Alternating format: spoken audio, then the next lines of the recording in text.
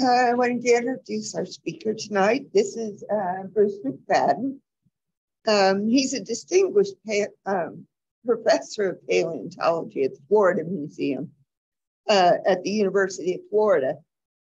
He has been on the faculty since 1977, and his specialty has included studies of fossil horses. And he wrote a book on this topic. He is an author of more than 200 scientific publications and has been the president of both the Paleontological Society and Society of Vertebrate Paleontology. I can't read tonight. He received his bachelor's degree from Cornell University and master's and PhD from Columbia University. And I'll let Bruce take it away and welcome you guys. Thank you very much. I'm interested in how did you find, you invited me to give this talk, I don't know, 6 months ago. I'm just interested, how did you find my name? Actually, the curator before me was interested in paleontology and ran across your book on the horses out at Optima. Interesting. Okay, good. Yeah. I'll talk more about sort of my journey. And I actually almost did my doctoral dissertation on the horses from Optima. That's a whole nother story. And I've always wanted to see them. And I was hoping that I could possibly come out and give you a presentation in person. But of course, that wasn't meant to be. So I guess we're fortunate for having Zoom. So let me, just a second here. All right, so I want to talk a little bit about who I am, my background, and I want to talk about prehistoric horses in North America and some misconceptions that the general public has about fossil horses, prehistoric horses. I want to talk about the Works Progress Administration, the WPA during the Depression, the Dust Bowl, and collecting fossils from the Oklahoma Panhandle and also in the Texas Panhandle adjacent to you all. And then some work about, actually, you may or may not know this, but the Optima horses are very important in understanding the overall evolutionary sequence of horses from all of North America. And you should feel a sense of pride, in my opinion, that the horses were collected in your backyard, so to speak. Have any of you been to the old Optima fossil quarries back from in the 1930s? Anybody know about them, or have you ever been there? No? No. And how far is the Optima ranch or the Optima from where you are now? 10 miles. Okay.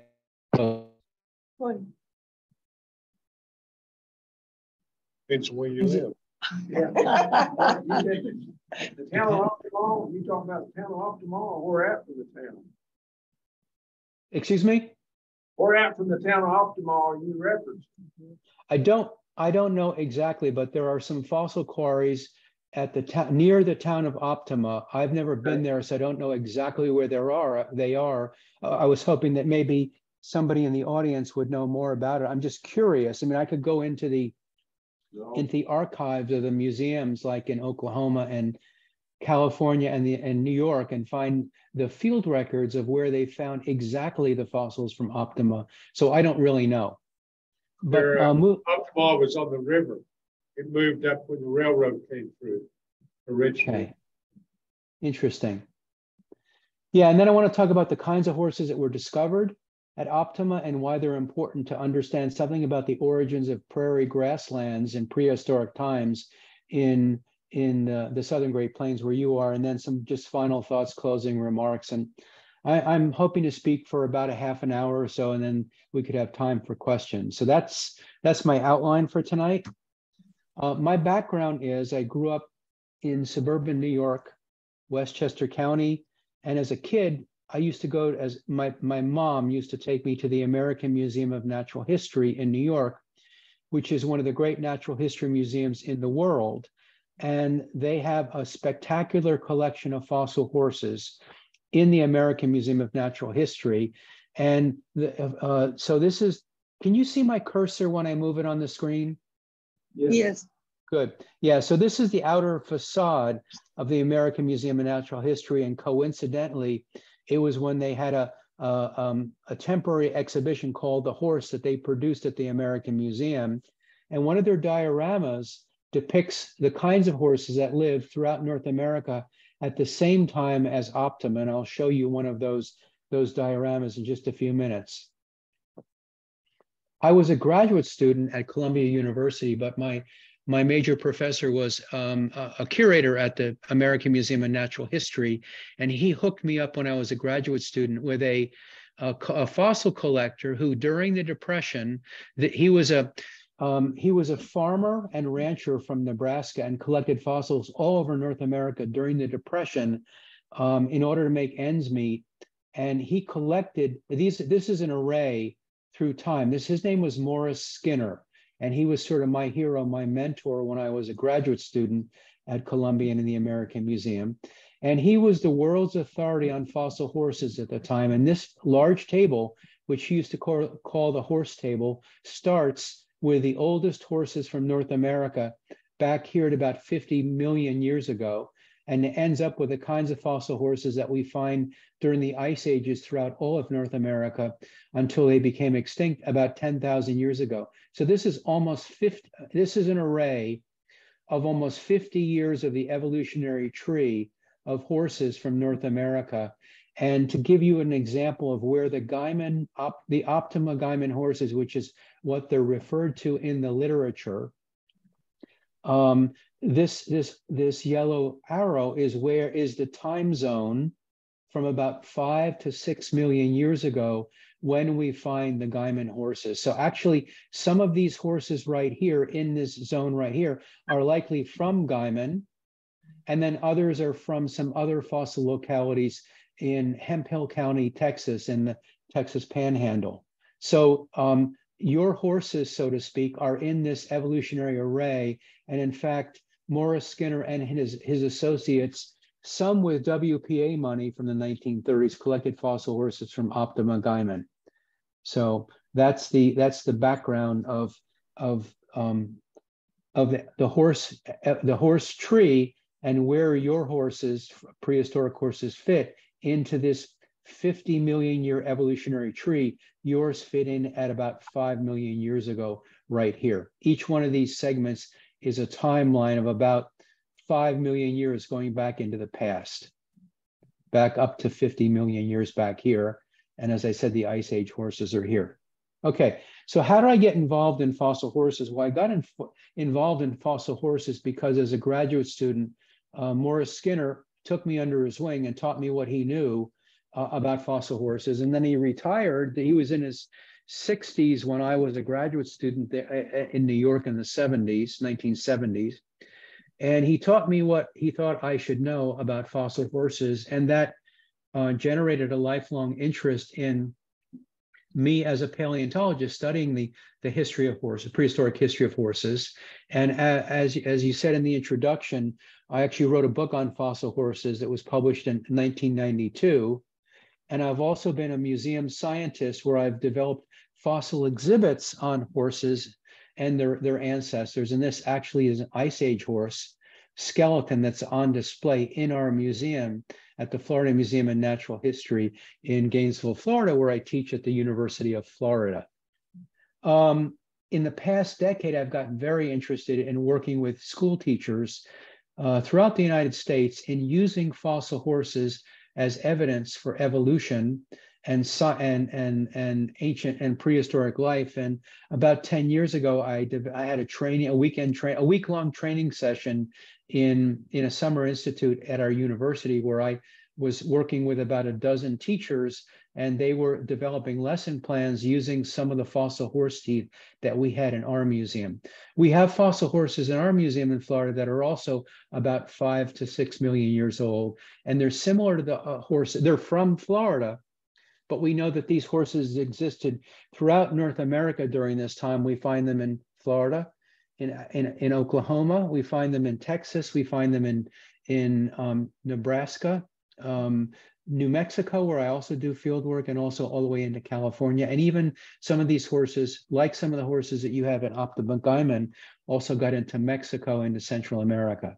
So that's sort of my journey as a scientist as it relates to fossil horses, and my more recent interest in working with school teachers to make sure that they understand how fossil horses can be used to teach kids about science. And that's something I feel very passionately about now as sort of in this stage of my career.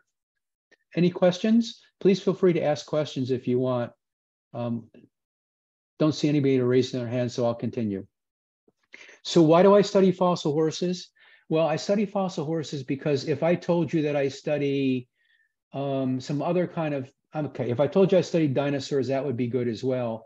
But if I told you I study some other kind of extinct mammals that have no modern analog, I'd have to convince you that those kinds of animals, like say calicotheres or brontotheres, which you may or may not know what they are, but I'd have to spend 5 or 10 minutes convincing you that they're worth your attention.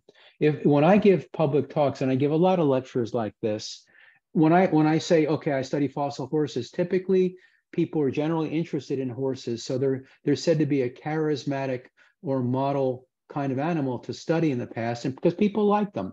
Okay. The other thing is that they're widely distributed and abundant geographically, but also through time over the past 55 or 50 million years ago in North America and also in the old world as well. They evolve rapidly, and they're a classic textbook and museum example of evolution. This is an example of collecting fossils in Florida in this photograph down here. This is from about 40 years ago, where we were collecting 1.5 million-year-old Ice Age fossils from Florida. And each one of these, this is a shell pit, and each one of these black specks is a Ice Age mammal that was petrified, prehistoric mammals. And a large percentage of these bones, can you see my cursor moving on that photograph? Yes. Good. A large percentage of the bones in this quarry represent fossil horses.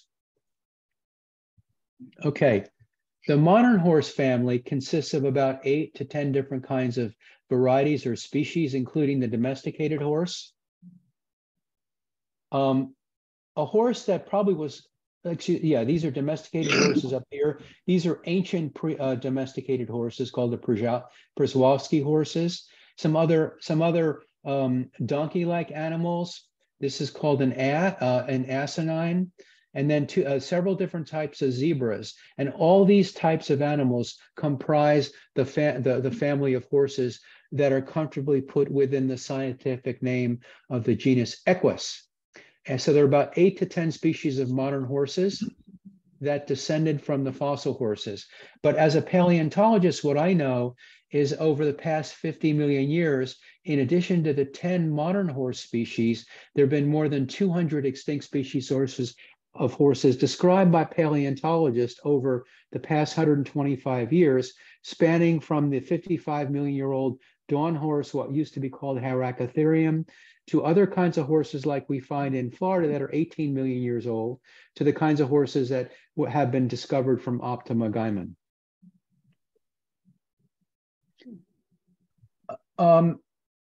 We know based on archaeological evidence that horses were not originally domesticated in North America.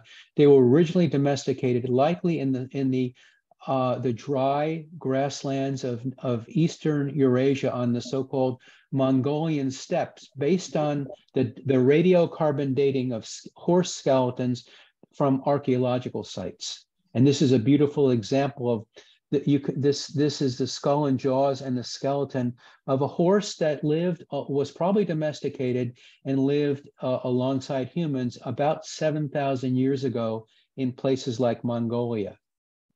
The Przewalski's horse, which is found today, it's a primitive breed, but it is pretty close to the ancestral stock that was originally wild, but then became domesticated, as I said, about 6,000 to 8,000 years ago. The family tree of horses covers the past 55 million years, as I said. It is a branching tree of different scientific names, and some of the horses fed mostly on leafy vegetation, like you can see what are called the browsers here. And then many of the horses that lived about 5 million years ago, like the horses that you find at Optima Gaiman, fed mostly on grass, and they're called grazers. And I can tell you, based on the shape of the teeth, why we think that horses from Optima Gaiman were grazers and fed in the ancient prairie grasslands of your area. Okay, I'm just taking my watch off to check my time. All right. So horses in North America, the public generally thinks, if you ask the person on the street, when did horses come to North America? Well, most people would say, well, oh, yeah, I know that. Horses were introduced to the Americas by the Spanish explorers about 500 years ago. But when I give talks and I say, yeah, that's only the tip of the iceberg, that's the historical times, but horses lived in North America for 50 million years until they became extinct about 10,000 years ago. And the modern horse originated about 4.5 million years ago in North America. People are flabbergasted. They never realized that happened. But indeed, that's the case. So we know that based on the fossil evidence of horses throughout North America, from hundreds, if not thousands, of fossil localities throughout all of North America. And that array of horses that I showed you in the second slide from Mr. Morris Skinner's horse table at the American Museum of Natural History, where I learned about fossil horses, is direct fossil evidence of the antiquity of horses in the United States and North America, because all the horses on that horse table were from various localities in North America. Okay, I want to now, that's a general introduction to my background and a study and what horses are related to, how many horse species there are today, how many fossil horses species there were. Now I want to talk to you about a fascinating history of collecting fossils during the Great Depression and the Dust Bowl of the 1930s. And I've read that book about was The Worst Hard Times, about the Dust Bowl and how it affected your area. And I'm a historian of science. I love to talk about prehistoric animals, but I'm also fascinated in human history. And I thought that book by, I think the author is Tom Egan, about the Dust Bowl was fascinating.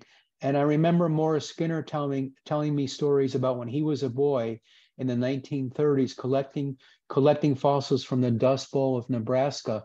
It was really a tough existence. And I'm sure that many of your ancestors have passed stories down to you about what the Dust Bowl was like during the Depression in the 30s in your area as well. Well, as most of you know, the government subsidized a workforce called the WPA, the Work Progress Administration, who was supposed to help build buildings and do other public projects. And one arm or one type of program that the Works Progress Administration funded, in addition to roads and bridges and other infrastructure, was the collecting of fossils from important sites around North America, and in particular sites from the area that you're in and adjacent Texas. And these are actually, I guess these are scientists or workers for the WPA workers in the 1930s collecting a giant limb bone, likely of a fossil elephant.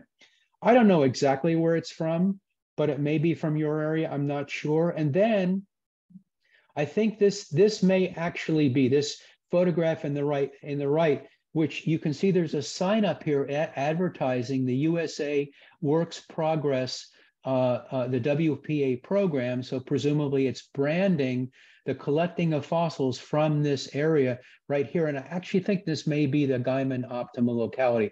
I'm not sure, and I was hoping if somebody in the audience knew for a fact what the quarries look like, we might be able to know this. But I think from my search on an internet, this actually may be what the quarries look like that they were excavating. There were apparently several levels, and they were chock full of different mammals, all of which were about 5 to 6 million years old, and many of them that predominated were of fossil horses. Okay. There was a paleontologist who worked in Canyon. Have any of you been to the museum in Canyon, Texas, south of Amarillo? It's about 2.5 hours, 2 hours and 15 minutes from you all. Have any of you been to the Panhandle Plains Museum? Yes. Yeah. Yeah, I think it's a fabulous museum. I've actually studied the fossils from that museum, and those were collected from not just areas in Texas, but also areas in Oklahoma from Optima Guyman.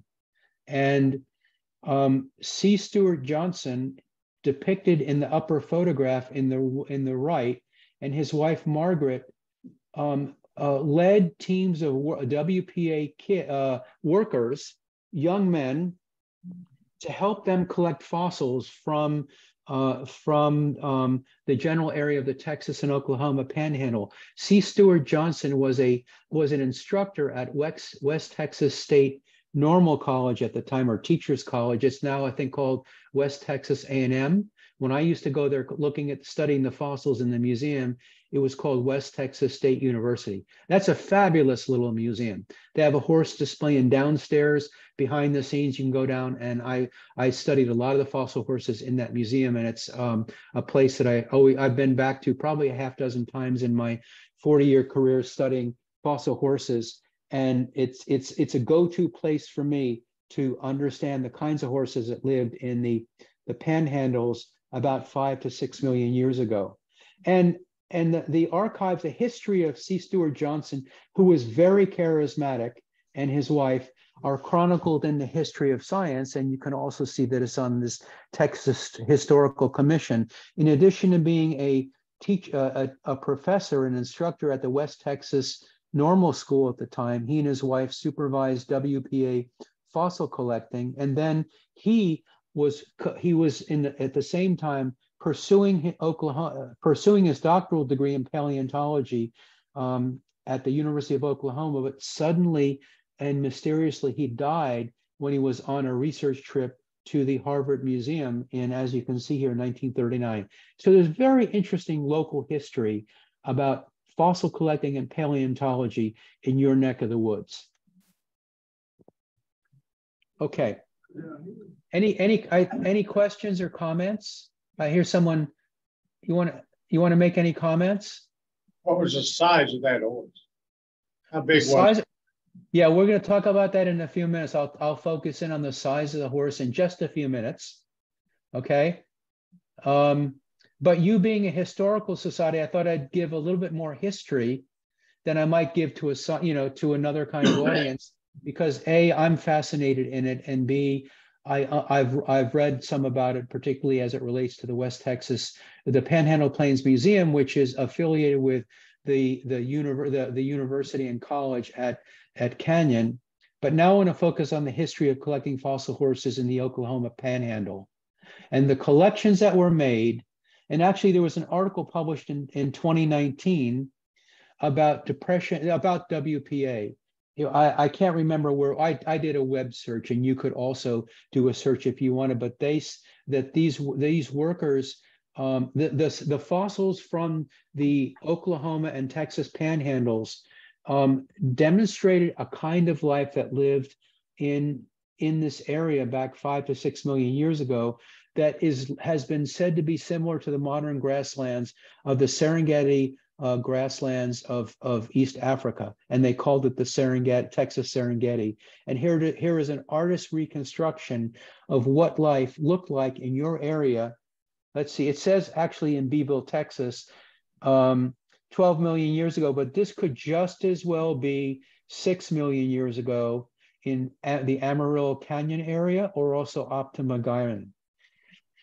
So the collections in your area were made with the help of the WPA from Optima.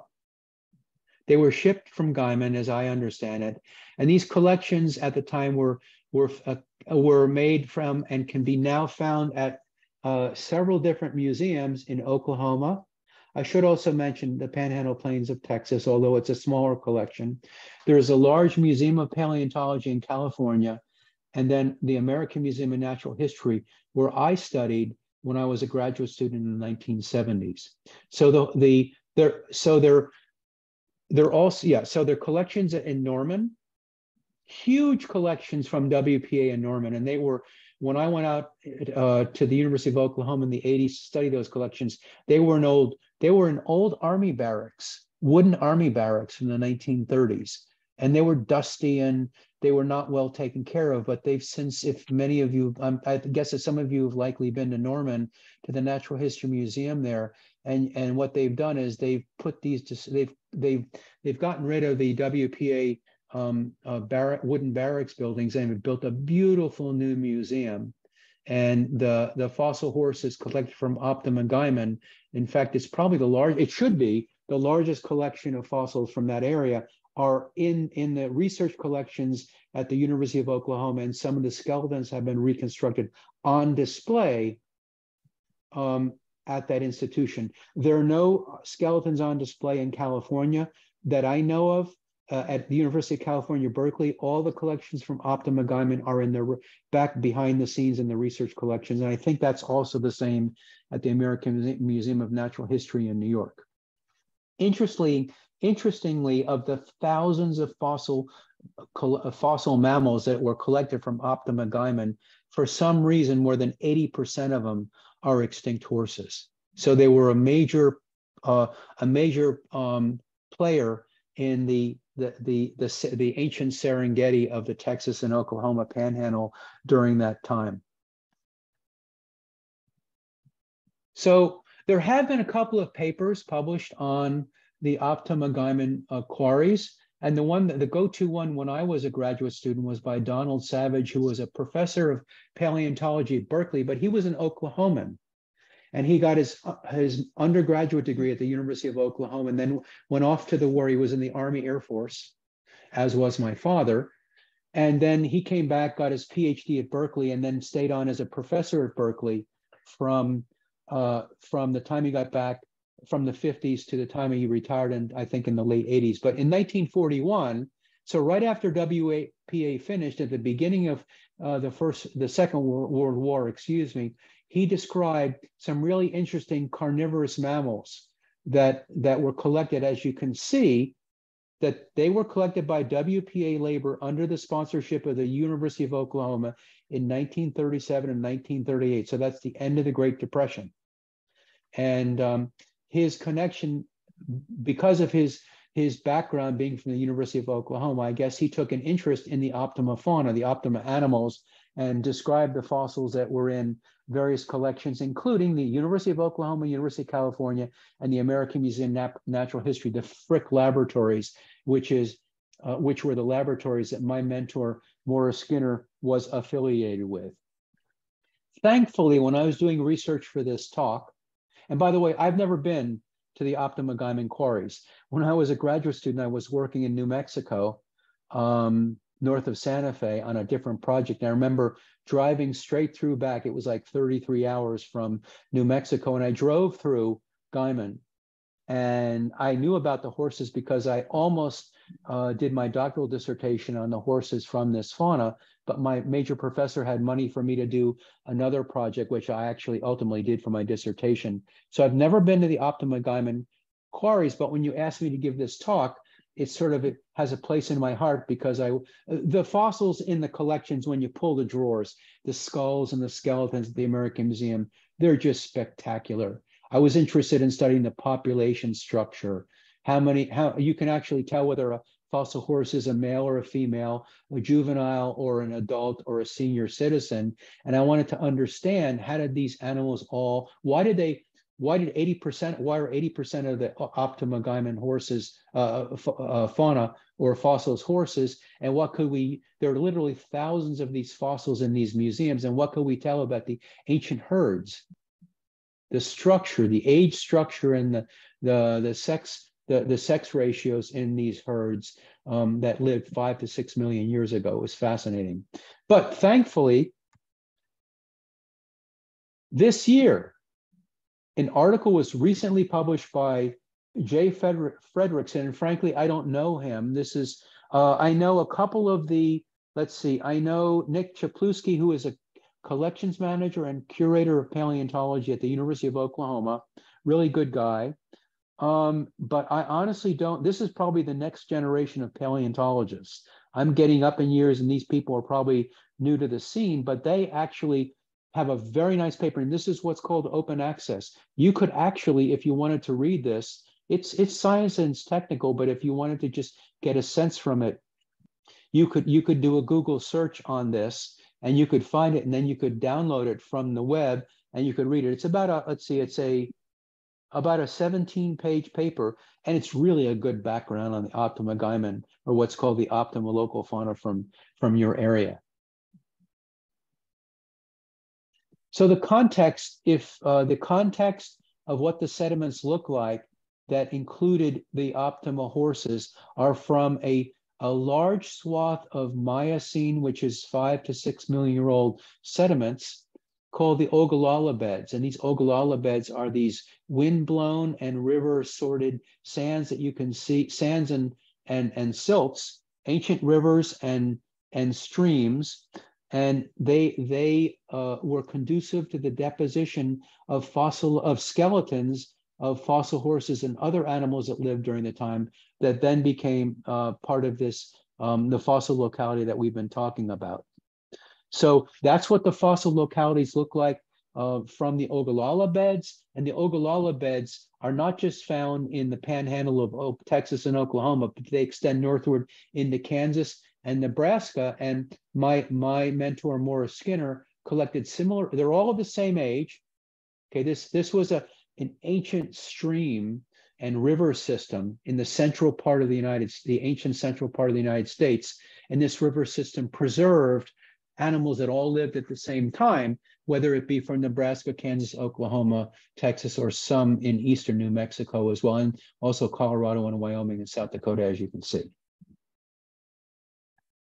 So the age of the Optima horses, if you look at a geologic time scale going back to the age of the Earth billions of years ago, we get dinosaurs that lived, if you look at my cursor here, during what was called the middle life or Mesozoic. So Optima is about 5 to 6 million years old, where this blue arrow is. It's called, paleontologists and geologists call this the Miocene epoch of geologic time. The horses lived after the dinosaurs. The dinosaurs became extinct about 65 million years ago at the end of the what's called Cretaceous era.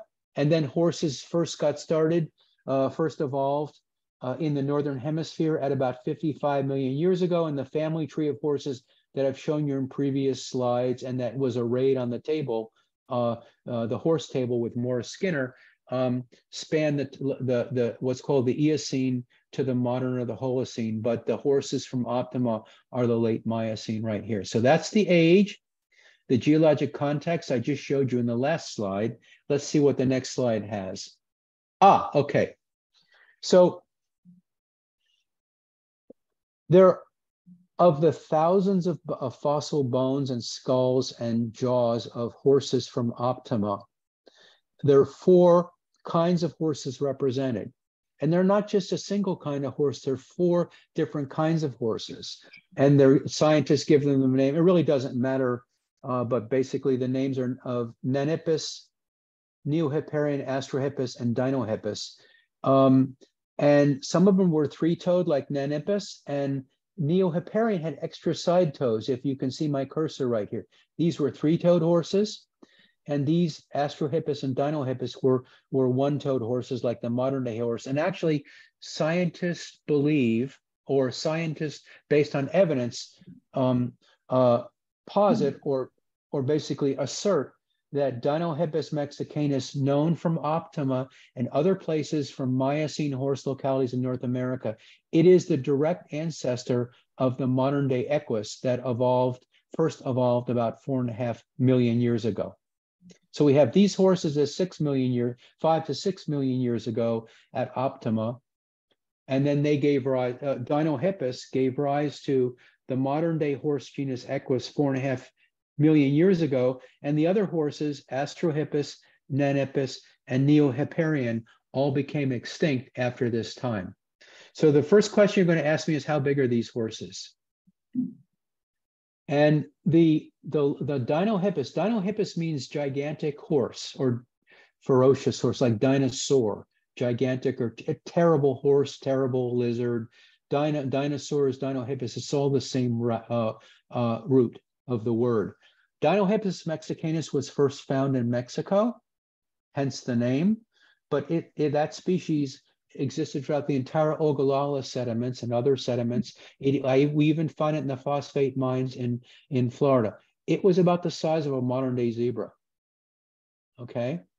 The other horses were smaller, and on the other size range of the smallest horses of the 4 kinds that are found at Optima guyman, the smaller horse was about the size of a modern day pronghorn.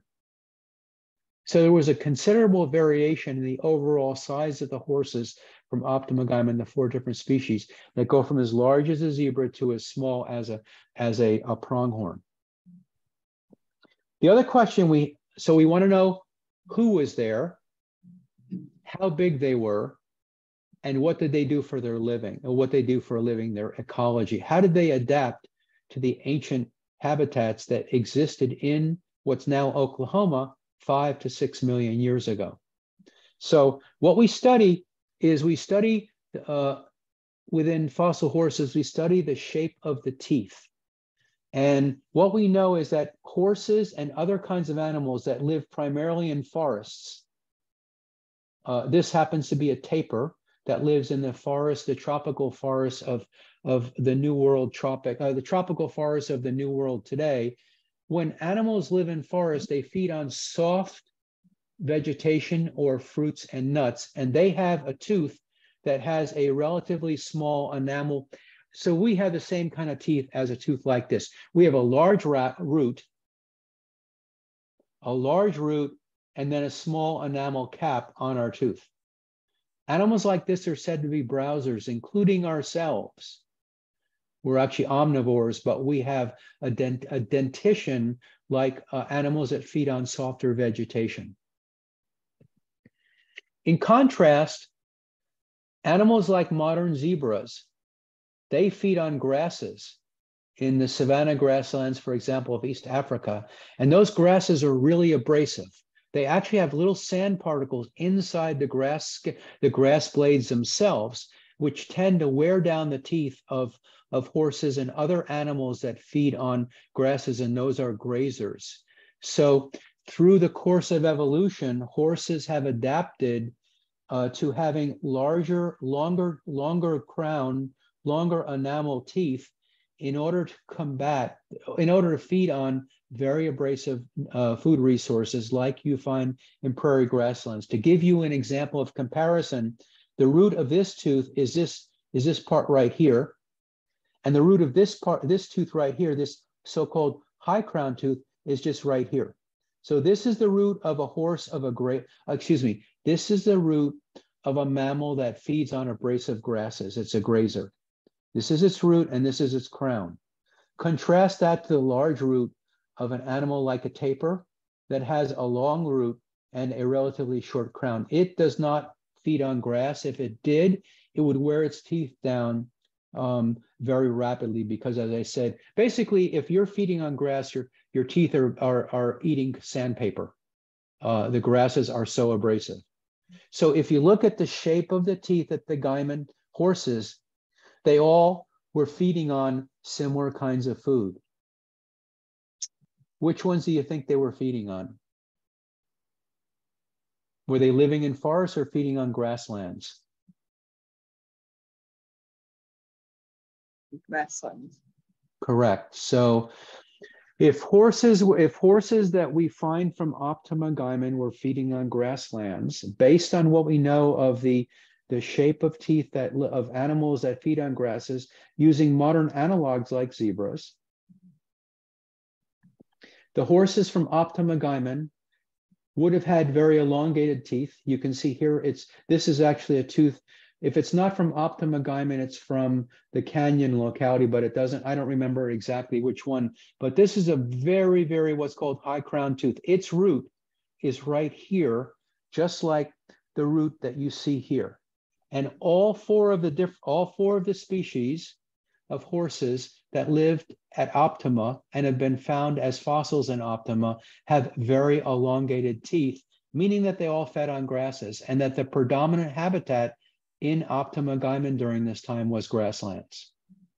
Okay, there's a diorama, the horse exhibit from the American Museum that I told you was on display when I showed you in my first slide during my talk, that there's a diorama from the horses. What did the horses look like fleshed out in the Miocene about 5 to 6 million years ago? Well, this actually is right here an example of a diorama of what the horses look like at localities like Optima and other localities of similar age. But there were other animals that also lived. The other 20% of the animals found at Optima were some other strange contemporaneous animals that lived alongside the horses. One of them was a giant amphibious rhinoceros. So in addition to horses living in North America during that time, rhinoceroses also lived in Florida. Rhinoceroses also lived in Texas and Oklahoma at this time, as did giant camels, and also the ancestors of elephants. And those elephants had very flattened lower tusks, as you can see here, which probably was used to scoop up vegetation. All these animals were herbivores or plant eaters that lived alongside the horses in Optima. The rhinoceros also had high crown teeth, though it too was feeding on the grasses, perhaps grasses that were living closer to the rivers. But the camels have very short crown teeth, like the tapirs. So it was one of the exceptions to the rules in the ancient ecosystems from your area, and it was feeding on probably leafy vegetation the way modern camels do today. And then you have the elephant here, the what's called the Gomphothere elephant, and then something had to have been eating the herbivores in the ecosystem. That's just the chain of life and the top of the ecosystems. And Dr. Savage wrote about some of the smaller, some of the carnivores from Optima Gaiman, but there also was a giant bear called Agriotherium that also used to live in this ancient ecosystem during this time. So this was a fascinating assemblage of animals that gives us a window of what life was like in the past, including the objects of sort of my interest, the ancient horses. And if you put them all together into a reconstruction of what did Optima look like 5 to 6 million years ago, and other areas of the Ogallala sedimentary regime that I showed you that extend all the way from Oklahoma and Texas up to South Dakota. This is a good reconstruction of the kinds of animals that used to live in this area during the Miocene. Okay, so my final thoughts for my presentation are the Optima horses are fundamentally important to an understanding of the prehistory of your region. They also give us a window into the understanding of what's the antiquity. How long have grasslands been around in your area? We know based on their teeth that there were extensive grasslands 5 to 6 million years ago, and that's what was the primary food resource for the 4 different species of the horses that lived in your area. This is a significant site to paleontologists. I would say that it's a famous fossil horse site among famous fossil horse sites throughout North America, and I would think that you all being historians or interested in history, that you should be proud of that this fossil locality is part of your heritage. So that concludes my presentation. I talked a little bit longer than I had hoped, but we still have a few minutes for questions if any of you have any.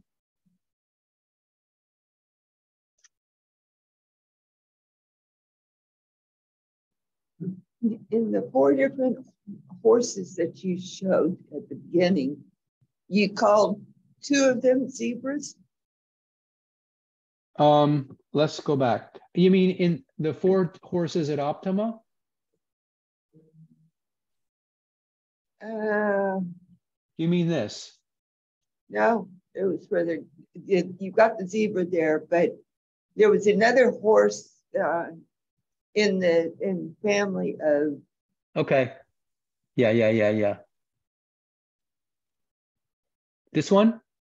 The one in the middle is Yeah. that a zebra also? Yeah. It's not. Well, it's not. It's sort of a hybrid. It's called a quagga. And a quagga, it obviously it looks like a horse, but it also looks like a zebra. And that's an animal that is basically, essentially, it's an extinct animal that's lived during modern times, and it was hunted to extinction in the grasslands of South Africa. And there are pelts and skeletons of the quagga, which was declining at the end after the last ice age, and it was hunted to extinction in South Africa. So it's essentially a part of the modern horse family and has been around in historical times, but it no longer exists. It's extinct. The other animals depicted here, the asses, the zebras, the donkey, the Przewalski's horse, and the domesticated horse in the upper left-hand corner are all the kinds of horses that live today in different either domesticated systems or as wild beasts.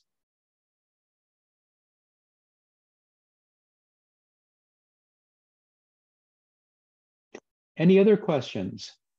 You know approximately where the excavated these horses at? I mean, from Optima or?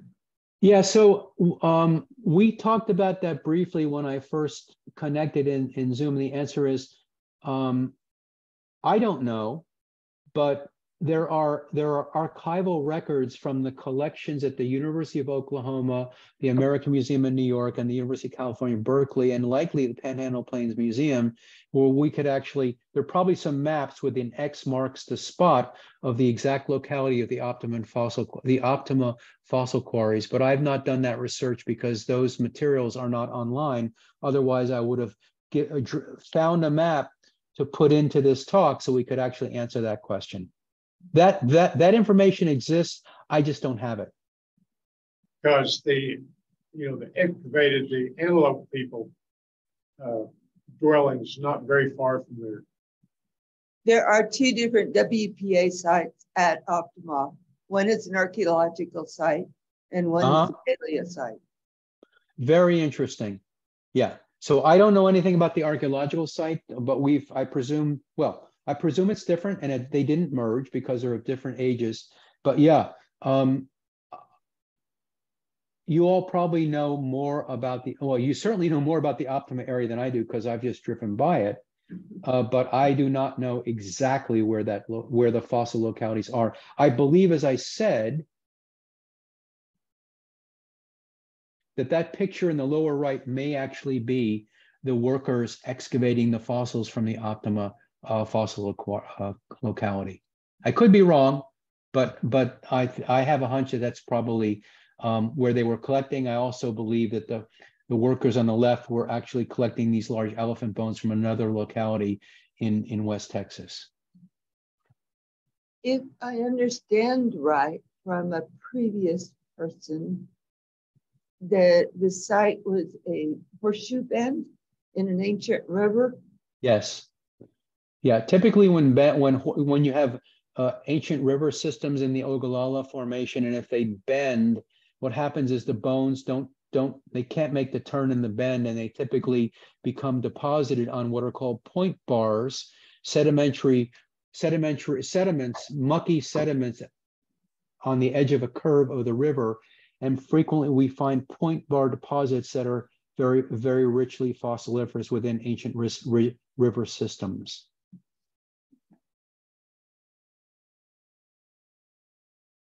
All right, I can actually stop sharing my screen, and I can see you all better now than I could before, because otherwise you're in a small little thumbnail. So any other final questions before we wrap up tonight? In the back, someone in the back, did you raise your hand? No. Okay. We have some teeth at the museum. Yeah. I did not realize they had such a short root.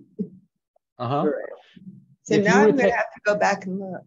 Yeah, if you were to take some pictures of the fossil teeth in your museum, if you send me pictures, just take simple photos like on your phone or something like that, and put a scale bar, a ruler, so I know a sense of scale. I can let you know what they are, and if they're going to be I think that the Dinohippus was of the 80% fossils that were horses. Most of them were of Dinohippus. I remember that they were mostly large, and that the smaller horses were of the rarer varieties. But if you were to send me a picture, a photograph of the horses, I could tell you whether they were Dinohippus. I could tell you which horses they are, and the same thing with some of the foot bones. It depends upon size. That would be wonderful. Sure. We also, yeah, go ahead. also have representation at the museum of both of the rhinoceroses found there. Yeah. One was a pygmy and one was the. Yeah. I may have misspoke. The elephant was more dominant in some of the other localities. I don't know. Do you have any very large bones from Optima guyman? I think if you had elephants from there, they were really, really rare. I didn't remember seeing them in other countries, but they're more common in some of the other localities, like in Texas. Okay, so why the habitats were slightly different back that time and more conducive to supporting giant elephant-like animals called gomphotheres during this time, and why they were rarer, if at all, present at Optima, I don't really know for sure. It was probably something about the ancient ecology that was more conducive to the supporting the horses at the time. Probably 10 miles south of the Optima deal, they excavated some elephants out of the Frisco Creek River. Frisco, so those are different age. That's interesting. That's not surprising, because there are fossil elephant-like animals from various localities in Texas and Kansas, and I'm not so sure. Probably Ice Age during the in Oklahoma, but the Frisco group would likely have preserved ancient elephants. So that makes a lot of sense. Just for some reason, they were either rare or they didn't occur at Optima. I don't remember seeing gomphotheres so much, but we did have a lot of mammoth. Yeah, the mammoth. So that's interesting. The mammoth are much. They're of a different antiquity. So the gomphotheres and the horses and rhinos that I talked about tonight are during the Miocene 5 to 6 million years ago. The mastodons and the mammoths lived during the ice ages, and they lived in throughout North America after about the past million or 1.5 million years. So there was a large time difference between the horses from Optima guyman and the time you find mammoths, the Ice Age mammals, the mammoths and the mastodons and the saber-toothed tigers and the like. All right. Any other questions? I do have one. Before you leave, I wanted to thank you, but also, do you mind if we put your talk on YouTube? That would be fun. That's fine with me. I certainly don't mind that at all. Okay, thank you. All right. Well, thanks all for your thank you for coming out tonight. And like I said, I wish I could have been there in person, and then I would have gone over to see some fossil localities in New Mexico, probably, which is anyway, we spend summers in New Mexico. But nevertheless, this was fun for me because it brings back memories of when I was a graduate student almost 50 years ago, of the fabulous fossil localities in Morris Skinner at the American Museum. So it allowed me to reflect on the early stage of my career. So thank you very much for inviting me to give this presentation. And I thoroughly enjoyed doing the research for the slide presentation. Thank you. You're welcome. So with that, I'm going to sign off. And you're welcome to get back in touch with me if that makes sense. Send me photographs or whatever, and I'd be happy to look at them. All right. Thank you. Bye everyone. Thank you. Bye.